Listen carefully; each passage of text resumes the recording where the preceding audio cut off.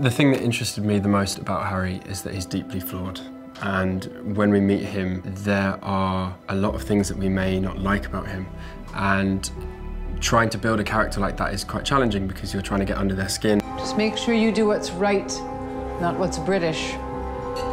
The very fact that it felt kind of difficult and frightening was what drew me to it, because I think ultimately you're always looking for a character that goes on a journey, and when you meet someone who has so much to learn and is quite selfish and quite reckless, you would think that it gives them the opportunity to really grow and change and evolve over the course of the series, and that kind of transformation and arc is really what you're looking for.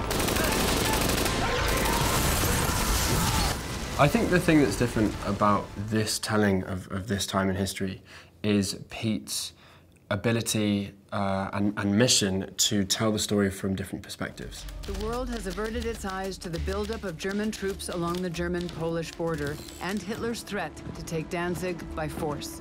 For me, growing up in England, we have at times a slightly binary telling of this story. It can be goodies versus baddies and heroes versus villains. And so in the case of this, we had the stories being told through the eyes of women and through different sexualities, different classes. It's very international.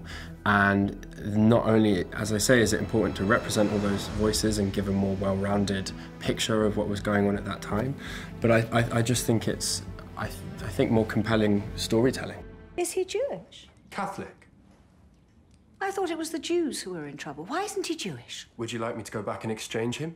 I think it feels contemporary, mainly because that is very much a stylistic trait of Peter's writing. Always driven by human relationship, is always driven by the intimacy of people.